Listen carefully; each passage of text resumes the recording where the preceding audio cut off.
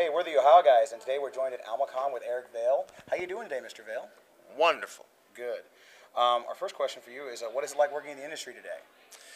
It's great. It's great. I hear over the years a lot of people talk about how the industry's falling apart, but at least from my perspective, it's not at all. I get plenty of work, and I go out and I get to meet great people and find myself working on new properties all the time, and I'm having a great time as always. Good.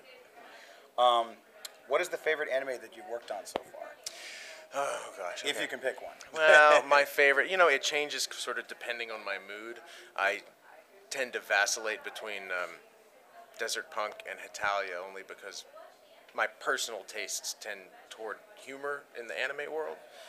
So, one of those two. Today, I'd probably say Desert Punk because I'm feeling a little surly.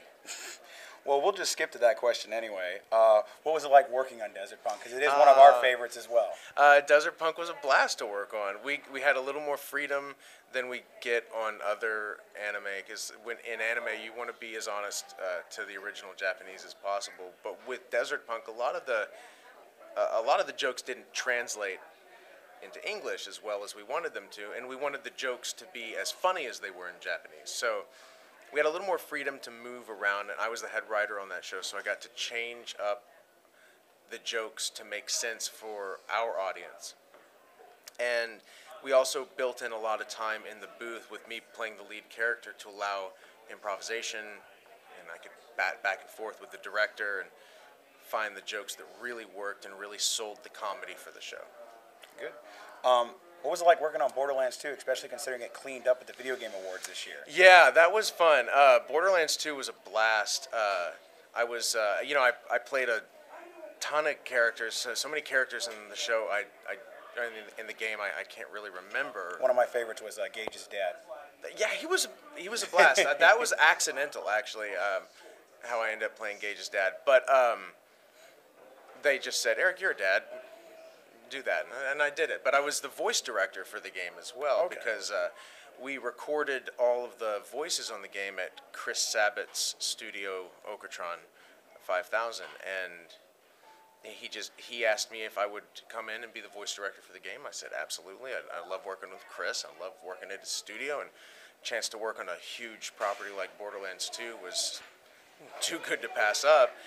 And getting to work with literally hundreds of actors, some of my favorite people, was a bonus. And I got to meet and work with Anthony Birch, who everyone knows, and he's just a fantastic writer. All the Gearbox guys were just wonderful to work with, just so creative and fun. And then of course Anthony's sister Ashley, who played Tiny Tina in the game, and one of my favorite characters. Just ridiculously funny. It's a funny couple of people there. So it was one of the highlights of my career so far. We enjoyed it. I will say that. Thanks. If you could be any characters you've played in real life, who would it be? And you can mix and match as much as you want. In real life? Yeah. I really don't know.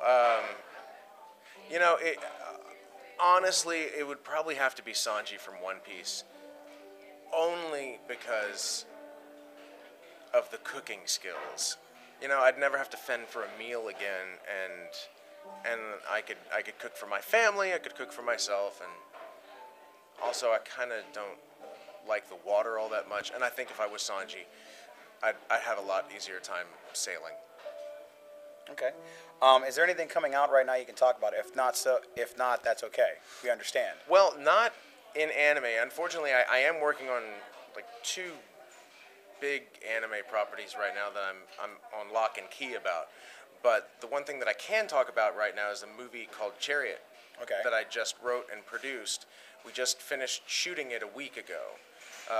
You can go to chariotmovie.com and check out the website. It stars Anthony Montgomery, who was on Star Trek Enterprise. It also stars voice actors that everyone knows, Ian Sinclair and Brina Palencia. They're in it. The movie's all about 7 strangers who wake up on a plane with no idea how they got there, and the United States is under a nuclear attack. It's a great thriller, and we hope to have the thing finished and wrapped up for release in late summer, August or September 2013. So, you know, they can follow it. They can find the Chariot Facebook page, Chariot on Twitter, and chariotmovie.com. That's the biggest thing I got to push right now. Okay. Well, it sounds interesting. We'll probably check it out as well. Please do. Please do. Last question. Do you have any fan pages on Facebook, Twitter, or any other social media sites? I do. I have a fan page on Facebook, which is it's Eric Vale. It's easy to find. I'm at Eric Vale on Twitter, and I'm really active on Twitter, not Facebook as much. And you guys, you know, if you follow me on Twitter, it'll link up to everything else I'm doing. And I try to at least put funny jokes on there as often as possible. And posted a ridiculous picture of Chris Sabat and myself on a plane yesterday. So, you know, I try to keep as active as I can. Okay. Well, we've been the Ohio Guys, and this is Almacon, and he's Eric, and we'll see you next time.